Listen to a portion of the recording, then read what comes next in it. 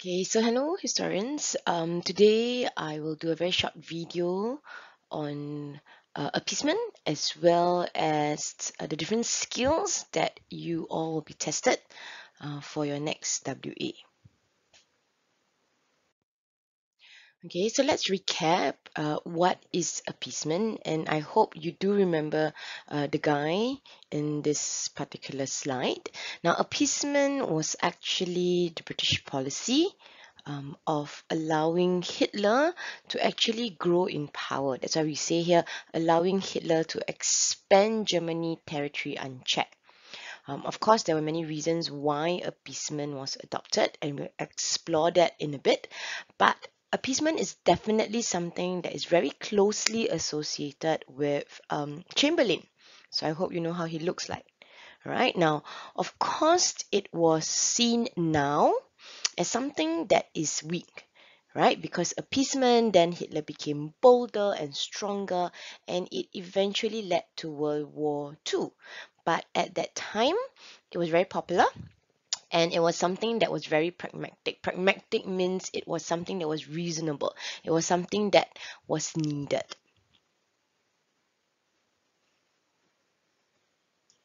So I hope you remember that on your left is Chamberlain and on your right is, of course, Hitler. Now, as you can see specifically, this is a very interesting video of how we see Chamberlain trying to push the globe, right, from the chaos, from what was happening in the Czech Republic, and we sort of ensured that he pushed this world into peace. So was appeasement actually successful, or was it actually unfortunately not successful? I think this was things that we discussed already in class.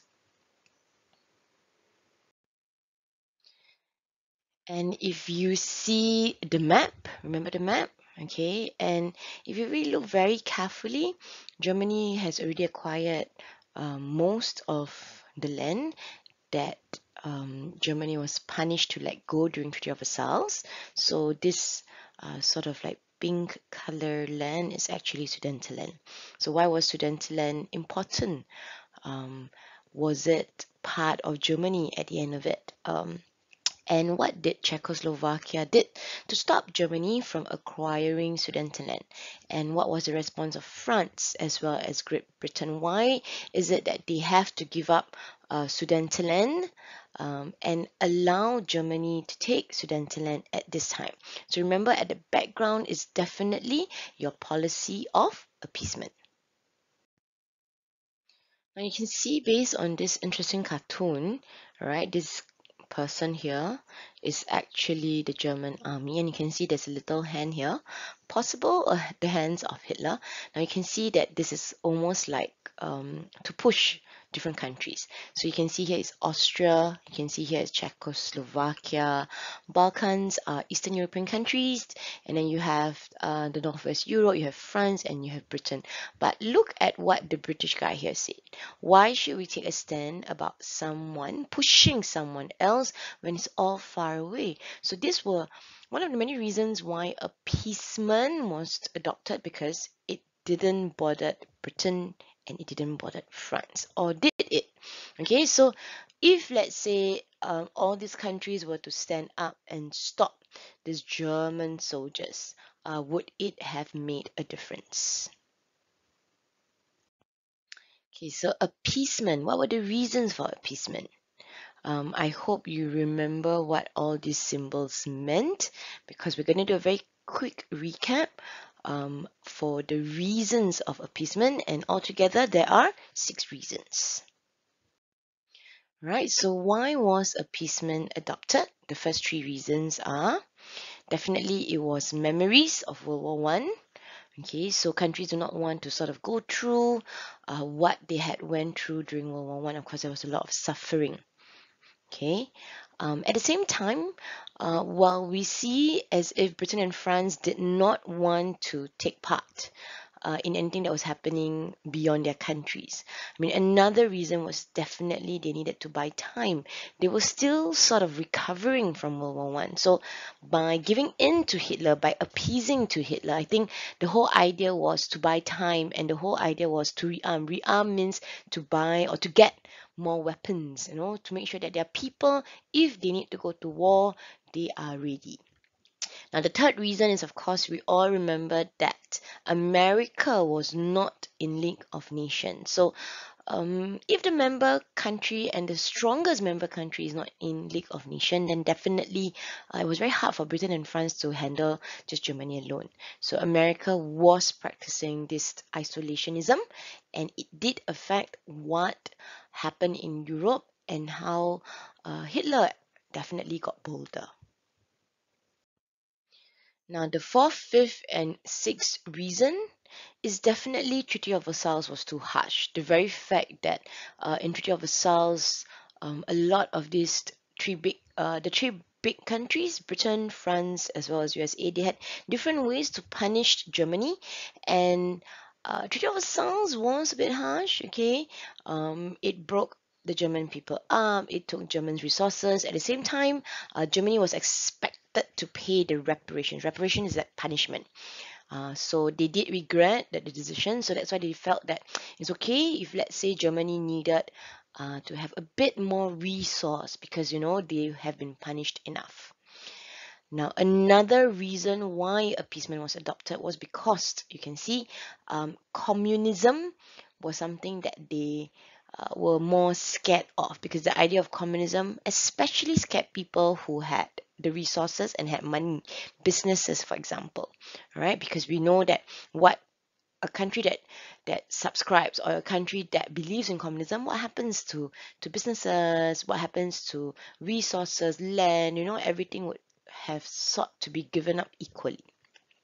Now, of course, the last reason is definitely the misjudgment. I think Chamberlain, especially, and the politicians then felt that Hitler was someone that can be trusted more than any communist leaders or more than any communist party. So that's why they felt that, let's give in. Let's give Hitler as well as Germany an opportunity and a chance.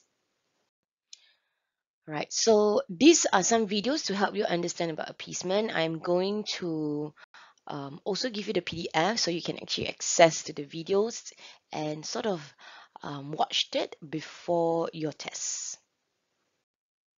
Now, for 1st of August, it is a written assignment. It is only skills, and you can see these are the skills I'm testing you. I will go through with you inference purpose. At the same time, I will also go through with you what is testing assertion. Okay, so for the test, these are the materials that you need.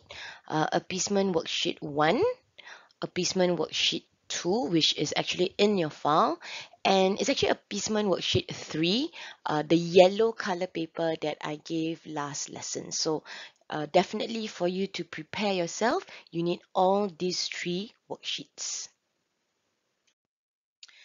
Alright, so I am going to use this source, which I think we have gone through in great detail about this source, but I'm going to actually show you how to answer inference using this source.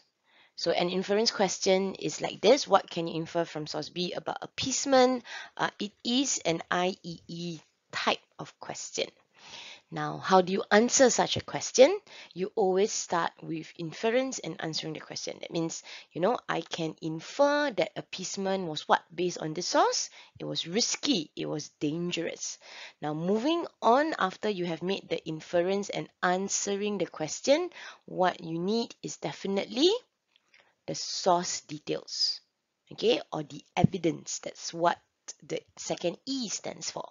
Right, from the source, I can see that Chamberlain was pushing the world from chaos. You can actually see the chaos here, and you can see that, after the Czech crisis, where Britain gave in to Hitler, all right, there was sort of a giving in, right, appeased. Now, from this picture, however, it was perhaps a wrong move, because if Chamberlain do not push the world properly, instead of bringing it to peace, it can actually lead it to war. So what am I doing? Right, the blue color box, you can see specifically is evidence, and it is a cartoon. Now, in the exams or in N level, if you see a cartoon or a picture, then you must describe the source. You need to describe what you see. Okay, so after you have made the inference or you answer the question, which is in the yellow box, you follow it by giving evidence. All right, now moving on, the green color box is actually the second E, which is the explanation. So this suggests that appeasement was not simple. This suggests that appeasement could be complicated and may not be successful. So you can see that I've color-coded the answers, all right? And it's important because moving on, all the answers will be color-coded like this so you can see it visually. Okay, so remember when you have an IEE type of question or an inference question, you need to infer and answer the question. Okay, the first step, you need to give your source details, your second step here, and of course you need, definitely, you need your explanation, which is the third step. All right, to get 5 marks is pretty easy, so make sure that you don't give up. Right, so now we are going to look at purpose and how to answer purpose. Okay, so how does a purpose question look like? Okay, the purpose question can look like, why was the source created? What was the purpose of the source? I mean, these are possible type of questions. Now, purpose questions can be as high as 6 marks or it can be 5 marks. Now, purpose in terms of if you want to be guided or in terms of formula, in terms of helping you unpack your ideas, it is using very basically CAMO, creator, audience, message, as well as outcome. All right, what is outcome? Outcome is when the audience see this particular source, what do you think the audience would think about, and then after that, how would they react?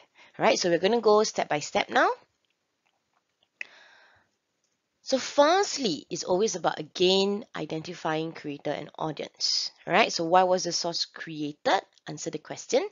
The source was created by a British cartoonist. You can get that from the provenance here. For those of you who do not know what's provenance, provenance is that few sentence on top of a source. Okay, the source was created by a British cartoonist for the British audience. Why do you know it's a British audience? Well, obviously a British cartoon, definitely published in some sort of newspaper, okay, was for the British audience. Next, what is the M? The message. All right. Now, the message was to criticize Chamberlain for making a dangerous decision, for putting the world at a dangerous position. So you can see, like what we mentioned, the fact that after the Czech crisis, it was a dangerous situation. He was playing with fire, right? Because one wrong move, the whole entire world could fall into war. Now, the blue color seems familiar because we have gone through it in the inference question. So you see that any question would definitely require source details. Okay? Followed by, obviously, explanation. So this blue and green, you cannot run away from it. All right? If you're doing source-based question, you need source details, you need explanation. So what is missing here? Or what needs to be added is definitely your O. So what's the outcome? If I am a British audience, after seeing this particular cartoon, what do you think is my reaction? Right? So hence the outcome would be for the British people to not support appeasement, or in fact question Chamberlain on his action. Why did he allow Germany to take some parts of Czechoslovakia? And if that were to happen, what is next? So obviously this is a very, I would say a very harsh source because they wanted to question Chamberlain. So again, when you have purpose question, make sure identify creator, identify audience. Make sure you have a message. So message can be to criticize, to condemn, to persuade, to influence. Never write to show, to tell. Okay, because that's superficial. You already know source details. You already know explanation of source details. What you need next is definitely the outcome. Okay? So again, quite easy for you to get purpose question. It is not something that is unfamiliar. Okay, so we have gone through inference, we have gone through purpose. Now we are looking a bit more into testing assertion. So what is testing assertion? Now, an assertion is a statement. Okay, it looks at using more than one sources to answer the question. Now you have this worksheet with you, all right? You can refer to it once you get back your file. And in this worksheet, it is really the LOMS. The LOMS means that it is how you are marked. Now it is 8 marks, as you can see. And when I say that there's a statement, it is about having a statement here. The appeasement policy was totally effective in establishing peace. And you can see the keyword here is study all sources. You will have 5 sources. You don't have to use all 5 sources, okay, for a reason because if you look very closely, one yes and one no source is already going to be 5 marks. Okay, you need to do 2 yeses, 2 no to already get 7 marks. All right, I'll talk to you about the bonus when we are in class. Okay, so what are we doing today? We are going to just look at 1 yes, 1 no. First, make sure that you understand that before we move to a 2 yes, 2 no to get the highest marks, which is 7 marks. All right, again, I'm going to use this source, I think, so that we are very familiar. Okay, so testing assertion, the question can be like this. I put a small I here because I don't want you to get confused with the normal inference that we do. But basically, this particular question is the same. It is actually looking at inference, evidence, as well as explanation. Now, the only difference is you need to identify and answer the question. Now, based on what we understand from this source, the appeasement policy was totally effective in establishing peace. Now, obviously, we all know it is not, right? We unpacked so many times. So this is a no. This is a disagree with statement, correct? Because we know that actually it is hard, right? Appeasement policy was not effective because it could result in war. So how do we answer? You can see I'm answering the question here. The source did not support the judgment or the statement. Now, blue and green seems very familiar. Why? Because blue again is source details. How about green? Well, green is explanation, but you must answer back to the question because the question is asking you, the appeasement policy was totally effective in establishing peace. This suggests that appeasement was not simple. It was complicated, which actually is the answer for the first inference that we did, right? And may not be successful. In fact, it may not establish peace at all. Can you see the last sentence of your explanation? I'm actually answering the question. So don't be afraid when you see inference or testing assertion type of question because basically it's just inference, right?